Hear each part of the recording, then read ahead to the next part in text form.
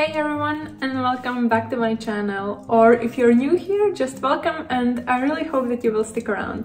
But anyway, in this video I will be showing and teaching you how to create a heart granny square, which was actually a request from one of my subscribers, I assume, who asked under one of the videos in the comment section if it would be possible for me to create also this type of tutorial.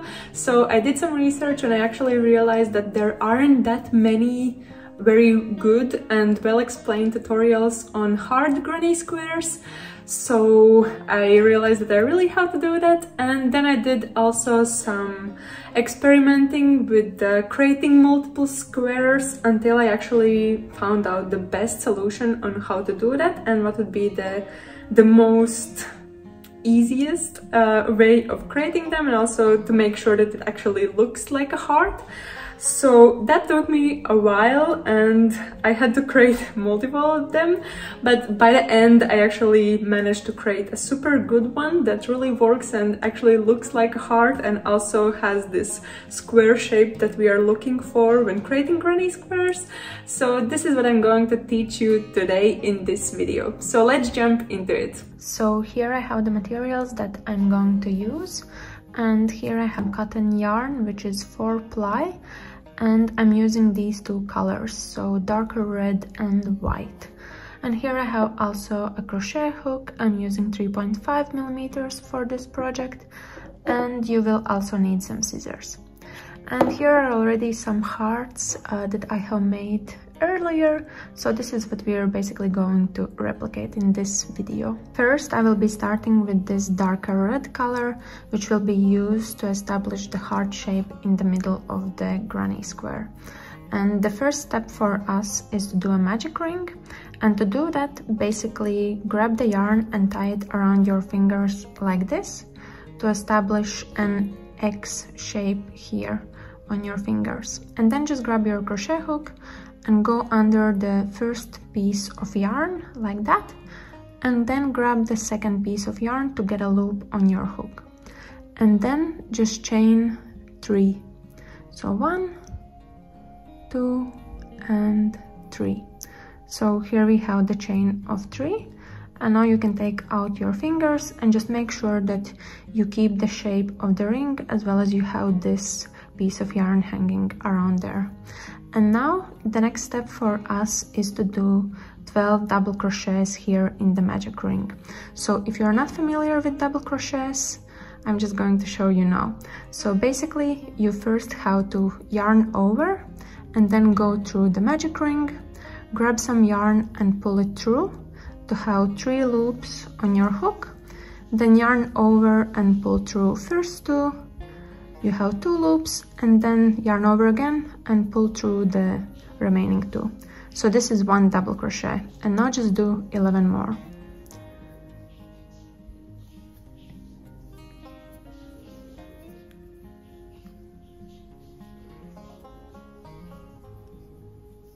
So just yarn over, go through ring, grab some yarn to have 3 loops, yarn over and pull through 2, yarn over and pull through 2.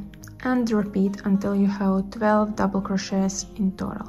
So here I have completed all 12 double crochets, and whenever you are doing double crochets in the magic ring, just make sure that you still are keeping this piece of yarn that you have in the beginning.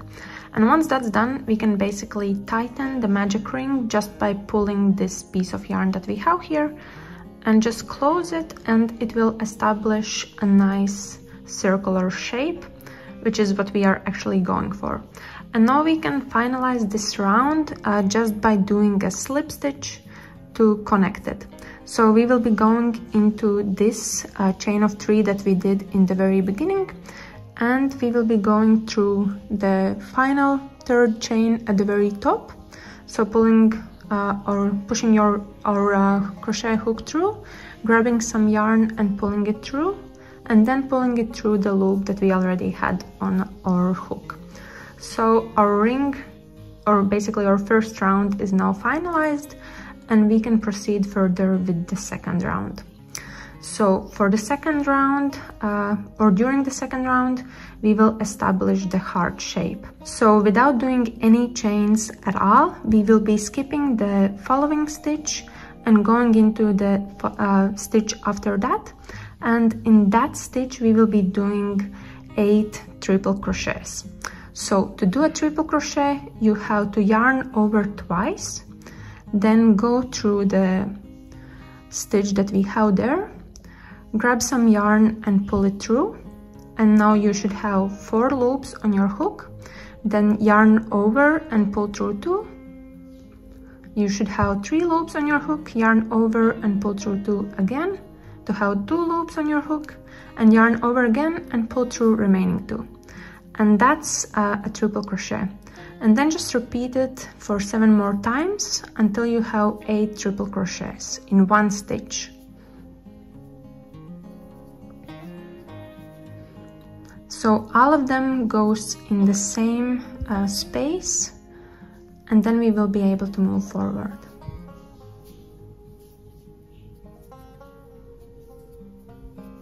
So just yarn over twice, pull the yarn through and pull through 2, pull through 2 and pull through 2, and repeat until you have 8 triple crochets in the same space.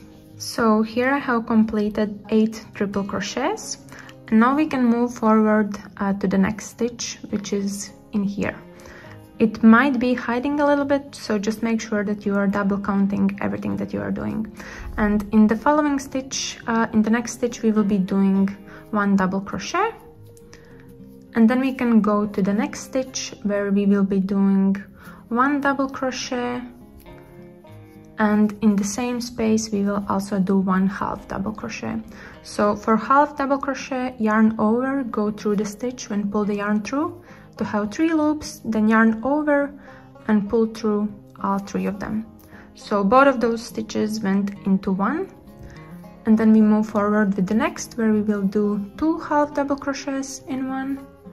So 1 and 2, and then in the following we will do 1 half double crochet and 1 double crochet, like that. And as you can see, now we have basically done 1 half of the heart, and now we just have to mirror everything that we have done. But before we do that, just chain 1, and now we can move to the next stitch on the other side. So first we are starting with 1 double crochet and 1 half double crochet in the same stitch. Then in the following stitch we will do 2 half double crochets, and then after that 1 half double crochet and 1 double crochet in the same space, like that. And after that we are doing 1 double crochet in 1, like this, and then in this next one we again have to do 8 triple crochets in one space. So that's 1, and now just 7 more to get 8 in total. So here I have completed all 8 triple crochets, and now we just have to finalize the round. So we will be doing the same thing as we did in the beginning. We will be skipping the stitch which is the following one, and just doing a slip stitch here in the very beginning. So just going through the stitch that we have there, pulling the yarn through and grabbing some yarn, and then pulling the yarn through the loop that we already had on our hook. So that's that. And then just chaining 1 and making the loop a little bit longer, grabbing our scissors and just cutting it off. And now we can kind of tighten this piece, which will help us to establish like a secure knot. And we are done with our heart, and it looks super cute. And also, if you feel like this ring is getting a little bit looser, then just feel free to go on the left side and just tighten it by pulling, and you will get a nicer, like a closer shape. And now we can proceed with the following round, which will help us to establish the square shape. So for the following round, I will be starting with the white yarn, and first we will have to attach it to the heart. And actually for this round, we will be turning our heart with the tip up. So that's how we will start. And we will first be going through the double crochet that we have right before the chain that we did here. So we are going through this stitch where we will attach the yarn, and I normally like to attach it just by doing a secure knot, because I feel like in that way it will be more secure. And then I just pull the yarn through to get a loop, chaining one, and then doing our first single crochet. So for single crochet, you don't have to yarn over at all. Just go through the stitch, grab some yarn to get 2 loops on your hook in total, then yarn over and pull through both of them. So that's our first stitch for this round. Then the next one that we have is this chain of 1 that we did here. And for that one, we will actually be going through the back loop that we have for this chain. So going through one of the loops that is on the back side and grabbing the yarn and pulling it through and pulling it through the loop on our hook. So basically we just did a slip stitch. And then we are moving on with the other side, and we will be doing a single crochet there. So just going through the stitch, grabbing yarn to have 2 loops, and then yarning over and pulling it through both of them, like that. And then in the following stitch, we will do half double crochet, like that. And then in the next one, double crochet. And now we have basically reached the corner part. So for the corner on this side, we will do 1 double crochet as the first stitch, and then 1 triple crochet in the same space, like that. So once that's done, just chain 3. And now we are moving to the next stitch where we will first do 1 triple crochet and 1 double crochet in the same stitch, like that. So we have established the corner, and here it's just important to note that it's rather in 2 stitches than being in 1. That normally is the process with the regular granny squares. But now let's move forward with the next stitch, and we will do 1 double crochet in there. And then in the following one, we will do half double crochet and 1 single crochet in the same space. And for the next stitch, 1 single crochet, and then for the following 2 single crochets in the same space, like that. And then 1 half double crochet. And now we have reached the corner part again. So first we will be doing 1 half double crochet and 1 double crochet in the same space, like that. And then just chain 3. And now move to the next stitch to complete the corner. So first we are doing 1 double crochet followed by 1 half double crochet, like that. And then 1 half double crochet in 1 stitch and another one in the following stitch. And then in the next one, we are going to do 1 double crochet, like that. And now we have reached the middle of this heart. So here in the very middle, we will do 1 triple crochet. So just going through where we have this knot that we did before and doing 1 triple crochet, like that. And now we have again completed half of this part. So now again we just have to mirror everything that we just did. So as the next, we are going into the following stitch, and we will do 1 double crochet in there, like that. Then we have half double crochet in 2 following stitches, and then again we have reached the corner where we will first do 1 half double crochet and then 1 double crochet, and then again chaining 3, and in the next stitch doing 1 double crochet and 1 half double crochet, like that.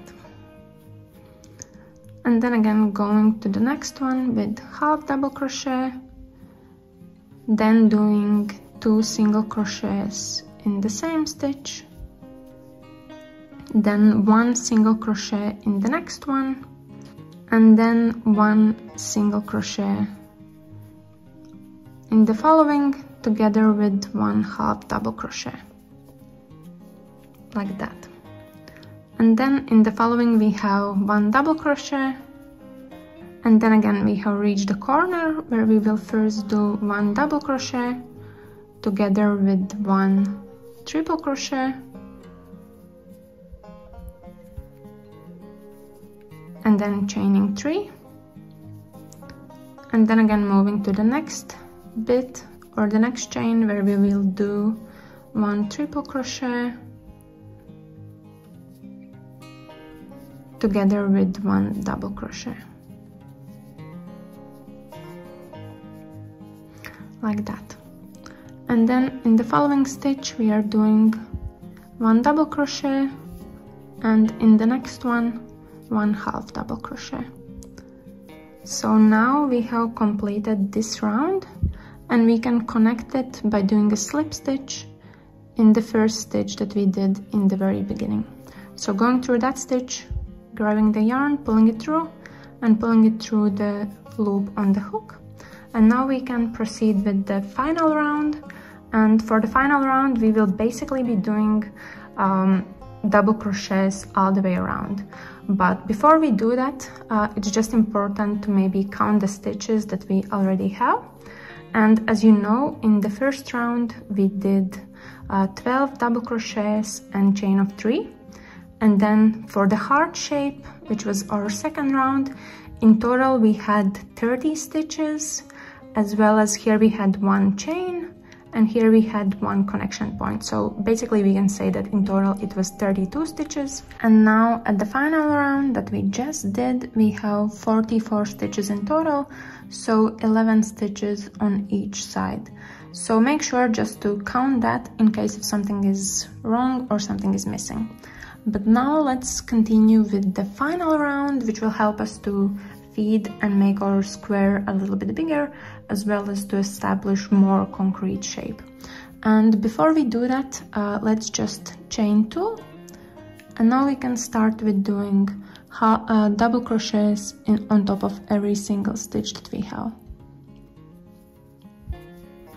So just go all the way around and do double crochets.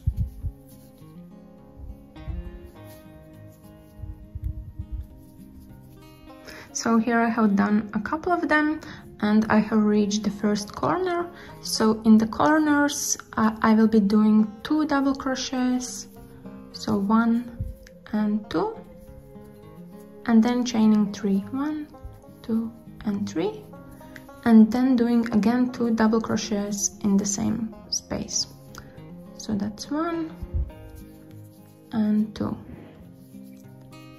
And once that's done, we can move forward with the next side and doing double crochets on top of every single stitch there.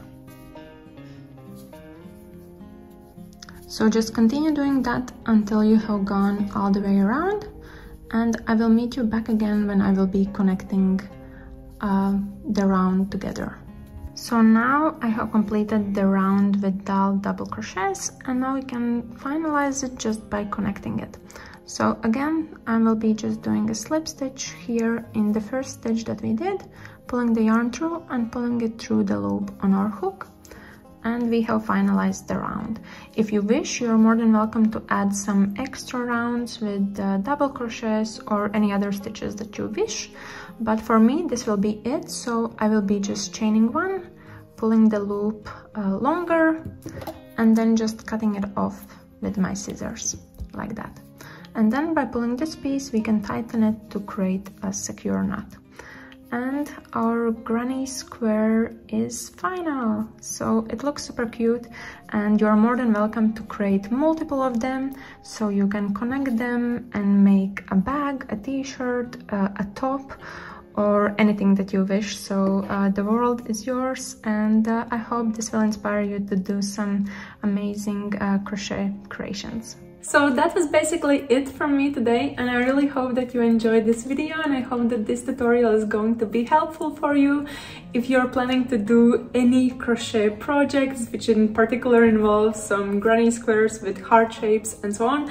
I really think that this will be perfect for Valentine's Day, so if you already want to start preparing for that, you're more than welcome, and I really hope that it will be helpful and you will be able to create some multiple creative crochet creations. So I'm really looking forward to actually see them. So if you create something, then feel free to share it with me either here or on social media like Instagram, and I will be super glad to see that.